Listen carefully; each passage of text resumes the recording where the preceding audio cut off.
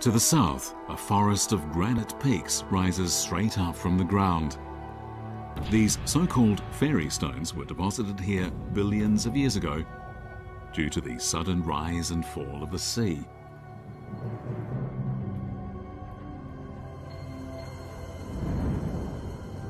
Some represent women sitting among the clouds and mist. Others emerge abruptly from the valleys to touch the sky.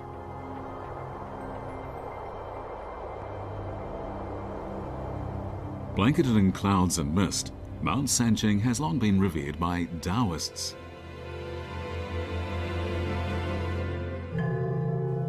"1,600 years ago, the mountain became a center of Taoism, and it was then that Sanqing was given its name. It means Three Taoist Gods Mountain.